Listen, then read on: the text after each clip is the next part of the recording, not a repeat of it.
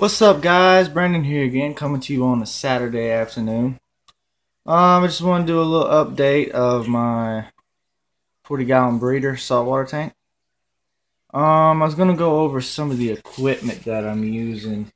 I'm just using a regular for right now. Hang on the back. Um, I think it's 300 Penguin with the bio wheel, water filter. I got a sump made and everything ready, but we're supposed to be probably moving, and I'm just gonna save it until I get the chance. Anyways, let's go over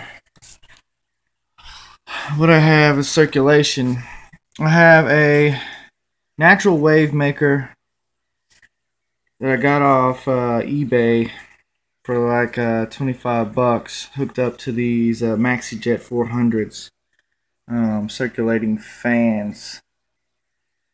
Um, when I talked to the guy at the local fish store, he said that might not have enough flow, but it's a lot better. I had some 800 gallon per hour power heads on there, but with the wavemaker they would run backwards, and plus the little arm right there that holds the ball, it wasn't any good, so they kept falling down, blowing sand all over my tank.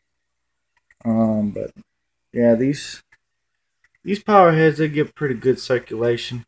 I mean, not the best in the world, but there's no dead spots in my tank, so I don't have to worry about the build up detritus and all that. These guys make a little bit of a clicking noise, and they pull air down from the top every once in a while. It's normal with a smaller power head. I also got some LED lighting. I don't know if you can really see it on the camera, but it's the freshwater and marine LEDs, 36-inch. It's got the blue, the whites, the reds, the greens, and then the moonlight. Looks really good to me. Shows a pretty good bright color. It's got two different cords and on and off switches to where I can set the daylights on the timer and then set the moonlights on the timer. Got a small Airstone protein skimmer that I had for my 10-gallon nano, which is now a frag tank. But I mean, it works pretty good. Sometimes it fills up. I just cleaned it out. Sometimes well, when I first started using it before it broke in, it would fill the cup up all the time. But now, it works pretty good. Other than that, that's just about everything. Besides that heater I got back there, that's just the old heater that I had in a 55-gallon freshwater tank that I converted over when I built this guy. I built the stand. I got the tank for like 40 bucks from Petco, the dollar per gallon sale.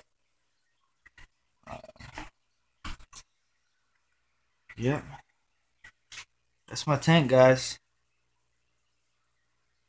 I would do an update on this tank, but it used to be a nice planted freshwater tropical tank. I got to where I didn't turn the lights on and change the water like I was supposed to and things like that, and now, yeah, all the plants are gone, molted away.